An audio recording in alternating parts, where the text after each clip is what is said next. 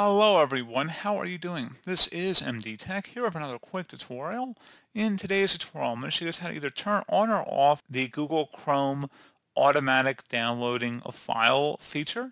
So this can become a security issue, of course, for many obvious reasons. So without further ado, I'm going to show you guys how to disable the automatic downloading file feature in Chrome.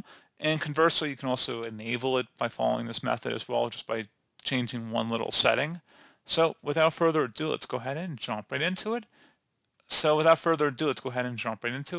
And we're going to start by opening up the menu icon up in the top right corner of the Chrome browser. Just go ahead and left click on that and go down and select Settings. On the left side, you want to select Privacy and Security. And then on the right side, underneath Privacy and Security, select Site Settings. Underneath Permissions, select Additional Permissions. And then automatic downloads. Sites can ask to automatically download multiple files. Go ahead and select that. If you want to allow sites to ask you to automatically download multiple files, you can select that option.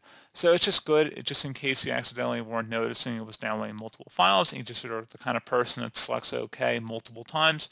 That could be a good reason why you'd want to just disable this here so it doesn't accidentally, I don't want to say trick you because you are agreeing to it, but it just might be a little more nuanced by just turning it off altogether.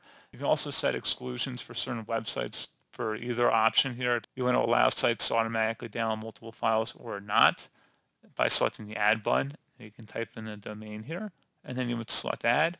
So again, pretty straightforward process, guys. Do hope I was able to help you out, and I do look forward to catching you all in the next tutorial. Goodbye.